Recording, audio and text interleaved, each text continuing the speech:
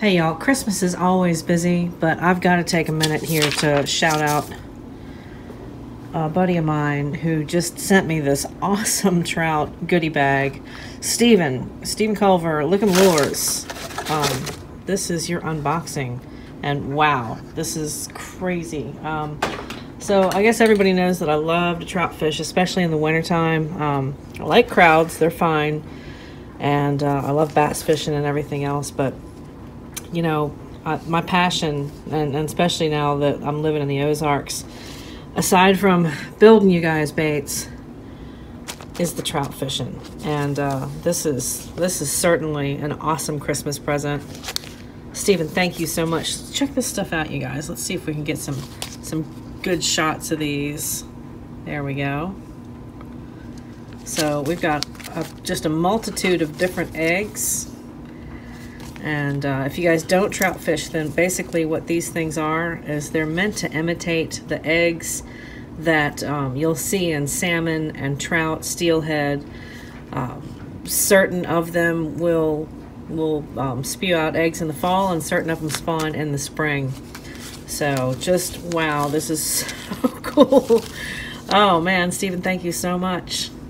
Shout out of the day, of the week, of the month. Merry Christmas.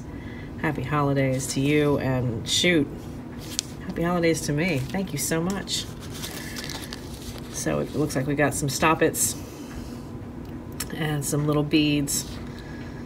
The bobber stoppers are always awesome, and the threading. And then we got some pink here. And these are good. These are soft, super soft, really good color selection. Now that's a true pink, and it looks like in here there's also a salmon color, like a yellowish center with an orange and salmon color, and actually the pink center. I can't wait to throw these in the White River and the Norfolk tailwaters. So cool. Let's see, that's what they look like on a sunny day floating down the water. And they do come out in beads. They come out, I don't know if you guys have ever been salmon fishing or seen salmon eggs come out, but females release the eggs and then the males come over top, and they call them milking or peeing males when they're spawning.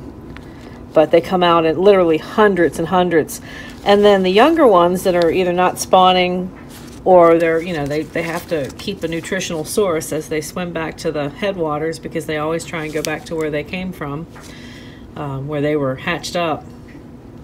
They need nutrition, and a lot of them will eat the eggs along the way up while they're spawning. So that's your little lesson right there. But just super colors, lots of fun, great goodie bag. Shout out Lickum Lures. Take a look at them. Lick'emLures.com. Steven Culver, made in the United States of America. That's awesome. Cool. Scented. We're going to find out what they're scented like when we take them fishing here next week.